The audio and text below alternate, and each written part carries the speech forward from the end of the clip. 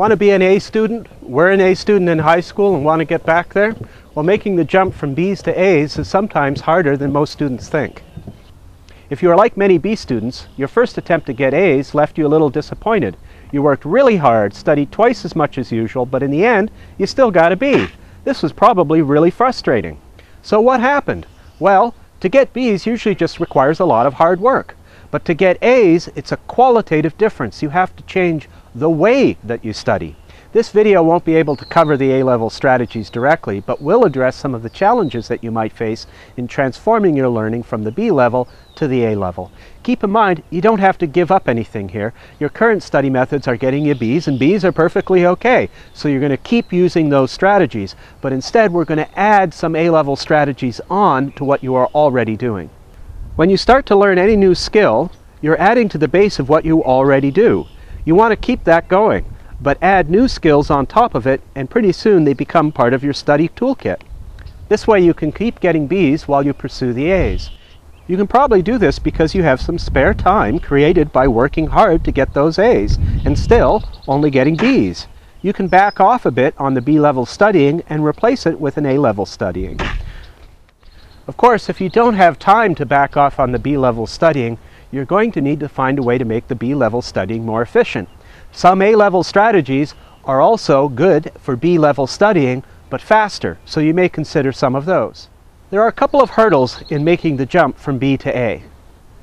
First, you need to let go of old ways of doing things. What can sometimes happen is that students get stuck into ruts.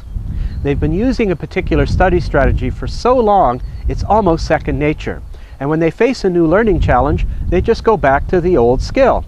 If that's a B-level studying approach, though, just simply doing that won't break you into the A level. You actually have to let that old skill go and be willing to try something new. For some students, this can be really scary. You're not always guaranteed success. That's why I encourage you, keep your B-level study skills going and add in some of the approaches that are discussed in this video series. Second, these new ways are skills, and like any skills, take time to develop, so don't expect success overnight.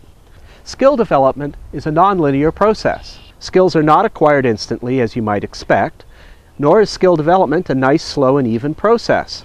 In fact, it can be quite erratic. Even relapses occur, with long periods of struggling to get better and not seeing any improvement. In athletics, this is called the wall. Part of the reason why this happens is that when you're learning a new skill, some of the old skills are lost. For example, if you were learning to play tennis and you had mastered the forehand smash and your coach started to talk to you about your stance, for a while your forehand smash isn't going to be as good as it was before until you can integrate the new skill with the old skill. Intellectual skills are the same as physical skills in this respect. Your actual skills development curve could very well look like this. Even with massive relapses, this is normal. Don't get upset if you find this happening to you. Stick with it. You are up against the wall and just need to keep pushing. Third, don't expect A's right away. Give it some time. Like anything, this is going to take a while until you break into those A's. Please believe me, if I had the quick fix or some magic to give you that would get you those A's, I would of course share it with you. You may want to look at all of the other videos in this and other series and pick which A-level strategies you would like to start using first. Good luck.